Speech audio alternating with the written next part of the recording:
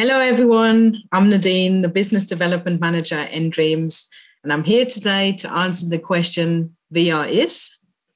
But before I get into that, let me first talk a bit about nDreams. So to date, we've released over 12 VR games. We're probably best known for our most recent release, which is the award-winning Phantom Covert Ops. And we've also just announced Fract for the PlayStation VR coming this summer. Since 2014, when we first entered VR, we've grown from a team of 25 to over 110 people today, and we're continuing to grow. We've also recently announced our move into third-party publishing with a $2 million fund to support other developers create and release their games. So very exciting times. So if you were to ask us to answer the question VR is, you're not just going to get a hugely positive answer, but a hugely insightful one too. We Googled VR is, and the three most popular search terms that came up are dead, a gimmick, blurry. Now, is this a true reflection of the market? I mean, if you would have asked me back in 2016, perhaps, though even then. But what about now? No, of course not. And the next most popular search terms that came up were VR is amazing. VR is the future. Now, is this a more accurate reflection of the market? Yes, of course. And I'm going to tell you why. So for this, let's first look at where's the VR market now. So forget about any Google searches or doom-mongering articles you may have read in the last 12 months. Because quite simply, the VR market is now growing at a quicker rate than ever before. I mean, it may have taken a few years to get to this point, but then new tech always does. And we've actually seen an 120% consumer growth of high-end headset sales in the past 12 months alone. And it's definitely becoming more attractive to developers and publishers. So what does that actually mean in terms of install base? So there are three main high-end headsets to consider. So you've got your PC VR, with the key headsets being the Oculus Rift, the HTC Vive, and the Valve Index. Then you've got your PlayStation VR and your standalone VR. And so in other words, that's your Oculus Quest. And then looking at the PSVR, it has an incredibly strong install base, which we believe is probably close to 6 million by now and continues to sell well. And then at the same time, we've seen really strong success with the Quest and Quest 2 entering the market. And Oculus have actually spoken publicly about some of the numbers and shared some successes of devs. So it's been fantastic to see all the news coming in, but I'll speak more about this in a bit. As for the PC VR market, well, you only have to look at the success of a game like Half-Life Alyx, to really know that there are a lot of headsets out there. But what about active players? I mean, are all of those PSVR headsets sold still being played? Well, clearly not, but it's still doing well. And Sony is continuing to support the headset with great content. As mentioned earlier, we've just announced Fract for this summer alongside the likes of Doom, and we couldn't be more excited. But when you look at this graph, it's clear that it's those standalone headsets which are taking over the largest active install base, covering almost 50% of the VR market now. And this is driven by the success of the Quest and the Quest 2. So why is this? Well, quite simply, the Quest has done a brilliant job in addressing accessibility issues around VR. We see this as affordability. So as the price point is now less of a barrier and there are no other accessories needed, which leads to immediacy. It's a straight out of the box solution that's completely wireless. So in other words, no cables. You don't need a PC. You don't need a phone. You don't need a console. And it's the ease of use. So the Quest provides a 6-DoF inside-out tracking with fully functional hand tracking ability. Not only that, it's also easy to stream and cast VR on TV, and therefore helping evangelists to spread the word. And lastly, familiarity, not just in terms of how players are more familiar with VR, but just with more and more IPs like Star Wars and The Walking Dead being available for the headset. And all of this has really led the Quest 2 of being an unquantified success. And I'm sure you've probably heard a lot about this in the news. So when earlier in January of this year, Andrew Bosworth from Facebook announced that the Quest 2 surpassed the original Quest's monthly active users in less than 7 weeks. And then most recently, Oculus have announced that over 60 titles have made more than $1 million in revenue, of which half made more than $3 million in revenue, and of which 15 titles have made more than $5 million in revenue. But we also expect the recently announced next PlayStation headset to have an equally positive impact of VR growth. And then at the same time, with rumors of other new headsets coming in at some point, hello Apple, amongst others, expect the market to continue its acceleration. So headsets are one thing.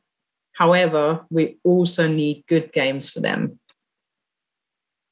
But luckily, there are plenty of them, and games are getting better and better. But actually, what makes a good VR game? So we can look at a few titles here to get a top-line understanding. So it's your Beat Saber. It's immediate, it's accessible. Just seeing or playing the game, you instantly get the VR appeal and benefit. Walking Dead, along with other IPs like Star Wars, it's a familiar IP that just draws in new audiences to the tech. Population One, great example of genres you know and love, but are designed for VR. And then Phantom Covert Ops is the innovative design specific to VR, wrapped in a thematic premise like the military stealth sim here, that appeals to those core gamers, to which actually all of these games are for core gamers first and foremost, to firstly play by themselves, but also to advocate and demonstrate to friends and family. So there is a through line with those games in that they need to be VR-only titles. But then what makes VR both great and compelling to players? Now, this is something that we've researched over the years by looking at, the changing trends in the market, talking to first party, looking at the data, conducting player research, and all of this has led us to 5 key things. We're actually treating these as our internal pillars, which we use to ensure that our own games and also the games that we will be publishing in the future are as fantastic as possible. And that includes fictional teleportation. So the ability to visit incredible worlds and locations that you just cannot access in the real world. And that was always a central part in how VR was marketed early on. And in some ways, it still is. And the same with emotional amplification, feelings of fear, tension, wonder, delight. They were all central to early VR experience, whether, it's visiting a haunted mansion or going to outer space. But whilst they are still important, they're not the only considerations, certainly for us. So who you are embodying is incredibly important. The role or character that you are needs to be appealing and aspirational. Not only that, you also have to be empowered in both the role you are, the world you're in, and what you're wielding in your hands. May that be a physical weapon, a tool, or even magical powers. And then lastly, high agency. Really connecting you to the world you're in, using that tactile one-on-one interaction that behave as you want and expect. And we think that this is arguably the most important part of creating an immersive VR experience. So we've got the headset, we've got the games. We also now know what the players are looking for in a VR game. But how can you ensure your game has the best chance to succeed? It can be really difficult to bring a VR game to market successfully, primarily because it's just a very different market to non-VR. We've spent the last 7 or so years getting our heads around just learning from our failures and successes.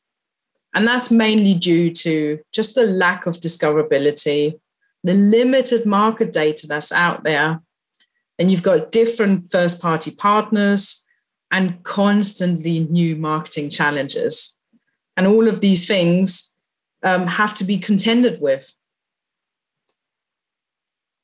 But we see 3 key drivers that can really help developers launch a game successfully into the market. So firstly, ensuring your title at its heart is fantastic VR, that is compelling to core gamers. Now, what does that mean? Deliver against our VR pillars, or just make your own. Ensure the product proposition is really gettable, appealing, and compelling. And not only that, ensure you're communicating this to people effectively. Test it on others like gamers, publishing partners like us, even your friends and family, just to make sure that message and your game is as clear and exciting as it can be. And then secondly, relationships are key. So that's anything from first-party platforms, fellow developers, VR media, and creators. The more you talk to everyone, the better picture you start to build.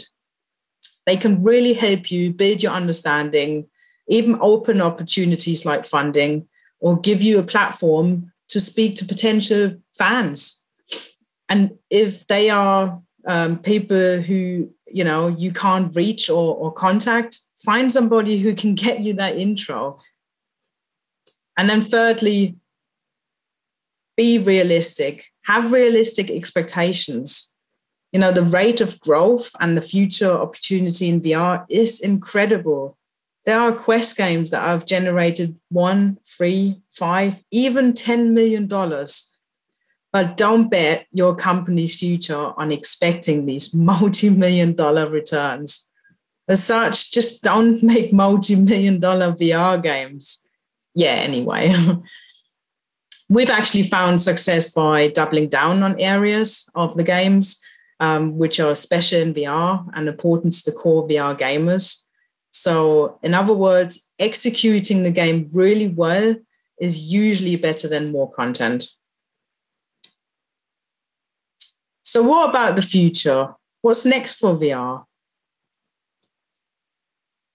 Well, in terms of headsets, we're going to see rapid progression via next-gen console power, innovation in screens and mobile technology, lag-free 5G streaming, hand and finger tracking, and haptics. And this will result in better graphics and higher fidelity, and smaller, more accessible form factor glasses like the ones that you see here, and also lower price points. through less tech included, and, plus you've got your larger economies of scale. And as a result, well, you're going to get higher quality, more accessible VR at a more affordable price point. And we are far closer to this than I think everyone realizes. Let's just look at it. You've got hand tracking tech that's already live on the Oculus Quest. You've got your haptics that have been announced for the next gen PSVR. Cloud streaming with lag times within what is acceptable for VR are already being prototyped successfully. And the PS5 is already capable of running next-gen experiences at 4K resolution and 90 frames per second, more than what you need for VR. So-called thought leaders have always talked about VR's moment being just around the corner. And we've always taken a more conservative approach as a studio, but actually the signs of this happening are starting to really come into view now. So what does all of this mean for VR games, though? I mean, you have more power plus a larger market, which essentially enables bigger, better games. And graphics, scope, and IP will all play a really big part, of course. However, fantastic VR first experiences that truly make the most of both what the platforms are now and what they can be is essential.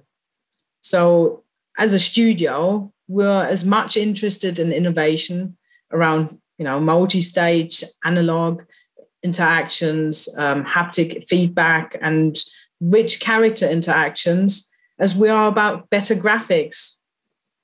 Just taking Half-Life Alyx as an example is largely seen as the high point in VR so far.